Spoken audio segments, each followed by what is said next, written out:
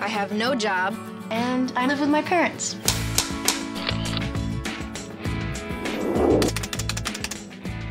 I've thought about it, you know, it's Yeah, tough I think out there right everyone has. now. And I was like, I'm gonna go home and live with my parents for a couple months. It was just like, I don't know what to do now.